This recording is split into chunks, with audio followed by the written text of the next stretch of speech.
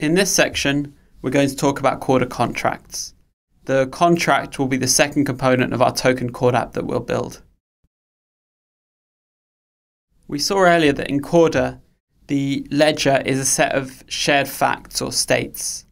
So how do we update this ledger over time? Well, nodes update the ledger using transactions. A transaction is a proposal to modify the current ledger in some way. It consumes 0 more existing states on the ledger, what we call the input states, and it produces 0 more new ledger states, what we call the output states.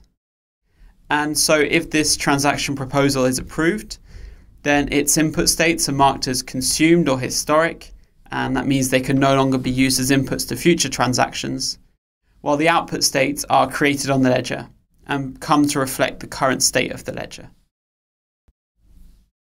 The output states from one transaction then become the input states of future transactions, meaning that they're marked as consumed or historic in turn.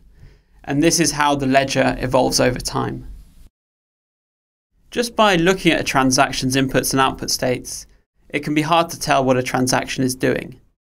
For example, here we see a transaction that has a cash input state, a bond input state, a cash output state, and a bond output state. And we don't know what this transaction represents.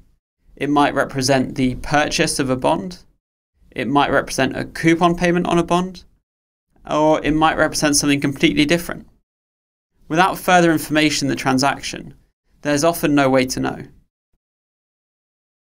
And so to clarify the intent of a transaction, we add one or more commands. And these commands tell us what ledger updates the transaction represents.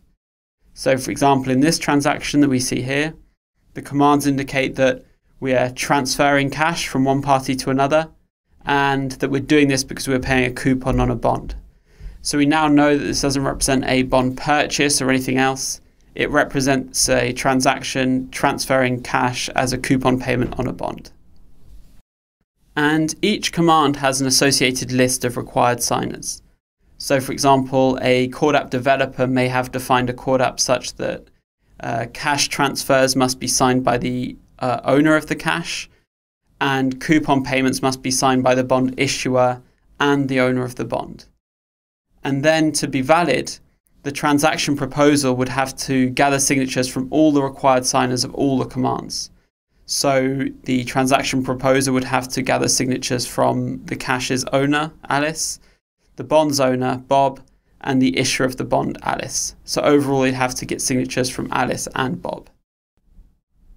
So how is this represented in code? Well, commands are represented by the command with parties class, and transactions are represented by the ledger transaction class. And we're going to take a look at both of these classes in the next section.